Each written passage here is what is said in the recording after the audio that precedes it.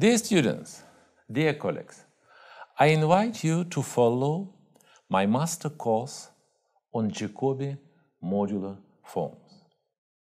30 years ago, Martin Eichler and Zagier published their book, The Theory of Jacobi Forms.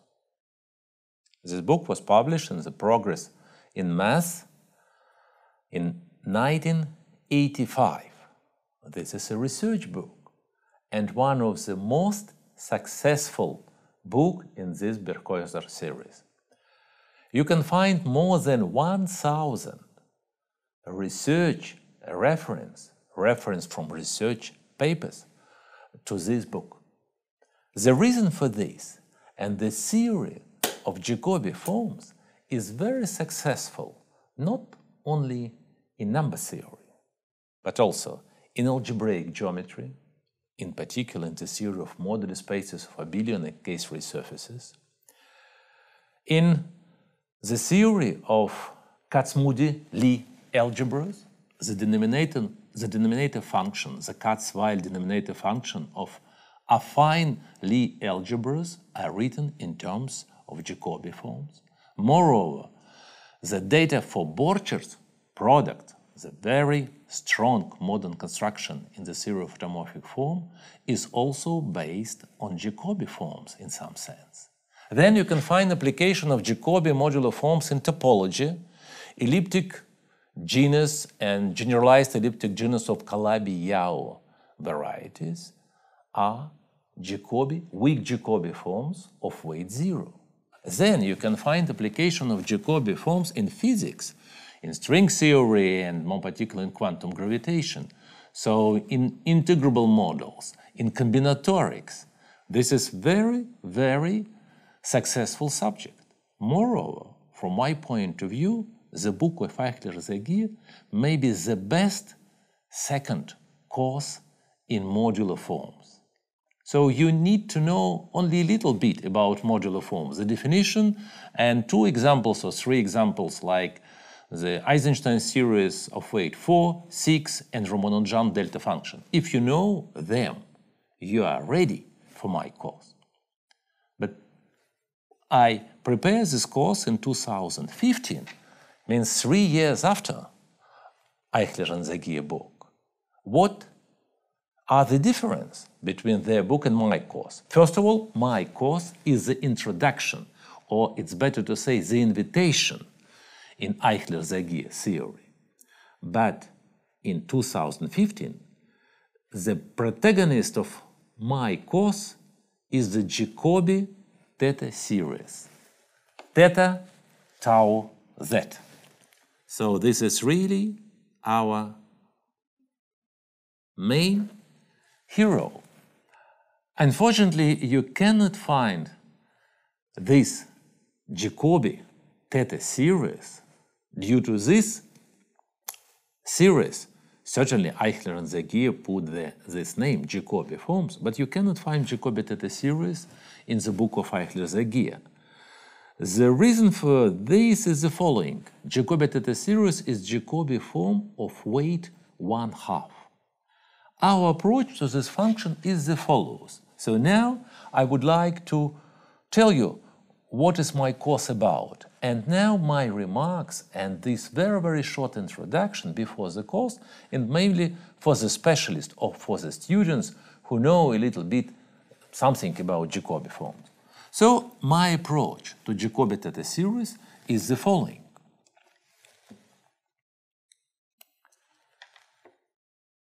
We can analyze Jacobi theta-series as a function on the Ziegel upper half plane. So it means we add the third variable, omega, in the definition of Jacobi form. And we get a function on the Ziegel upper half plane, which is modular form with respect to a parabolic subgroup. Gamma infinity is parabolic subgroup of the Ziegel modular group. And this is our model for Jacobi modular group. So Jacobi modular group for us is a parabolic subgroup of Zagier modular group. Then in this term, Jacobi theta-series in 3 variables is a modular form of weight 1/2, and with respect to the multiplier system V eta cube, certainly this is multiplier system of the Dedekind eta function, times the binary quadratic character of the so-called Heisenberg group. Using Jacobi theta-series, we can construct a lot of very interesting and sometimes non-trivial examples of Jacobi form. First of all, we can construct the main generator. This is the function phi minus 2, 1 from the Eichler-Zagier book. This is the main generator of the graded ring of the weak Jacobi form. The formula is very simple. We take the square of Jacobi theta-series over the 6 powers of the Dedekind theta function. But we can construct less trivial example. Our next example is so-called theta quarks. This is a product of 3 theta series over 1 atom. We can prove that this is a Jacobi form of weight 1 of the index a square plus ab plus b to the square with respect to a character of order 3. If we take the product of 3 theta quarks, we get a Jacobi form of weight 3. In this way, we get the first Jacobi cusp form of weight 3 and index 30. In a similar way, but is more complicated procedure, we can construct the first Jacobi cusp form of weight 2. This function has index 37. In the Eichler-Zagier book, you can find a table for some Fourier coefficient of this modular form, and we can give the explicit formula for this function. This idea of theta-series brings us to the idea of automorphic correction. The automorphic correction, this is our organization of the Taylor expansion of Jacobi form.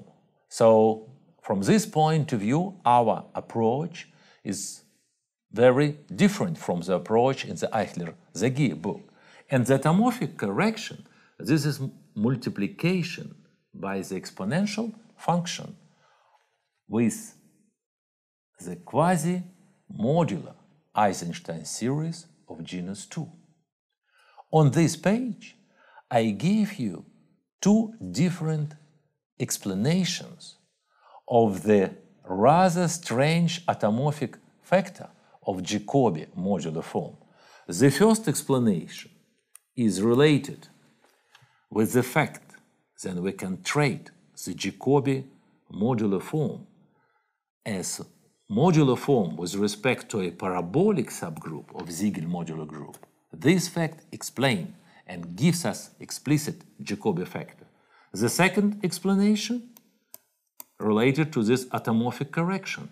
It means the Jacobi automorphic factor is related to the quasi-modular Eisenstein series. The first part of our course is about Jacobi form in 1 variable, but the second part about the Jacobi form in many variables. And again, our main hero, the Jacobi theta series, gives us the main idea and the main examples. For example, the product of 8 theta series is the first Jacobi form, it means the Jacobi form of the minimal possible weight for the lattice D8. In the same way, we can construct the Jacobi form of so-called critical weight for the lattice A7. Jacobi form in many variables are Jacobi form with respect to some positive definite lattice of rank n0. It means that the second variable, the abelian variable in the Jacobi form, is a vector in the complexification of the positive definite lattice, so a vector of dimension n0. And now, using Jacobi form in many variables, we explain this standard theory, the standard Eichler-Zagier theory of Jacobi form in one variable. For example, we can represent any Jacobi form for any lattice as a product of vector-valued modular form in one variable and the vector of theta-series, this subject related to the so-called Veil representation. Then the automorphic correction.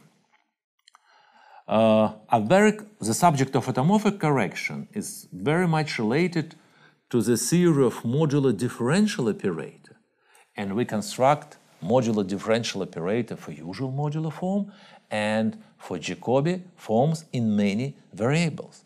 In this way, we give a new proof of Cohen-Kuznetsov-Zagier theorem about existence of some differential operator which transform the space of modular form of weight k into the space of Jacobi type form of weight k and index 1. This is very useful operator. Using this operator, we can construct Rankin-Cohen brackets and to prove many nice results. We give a new proof of this theorem, and our proof, our method, works very well in the case of Jacobi forms in many variables. It's better to say we have no changes in the proof for usual modular form and for Jacobi forms, because our proof is very algebraic.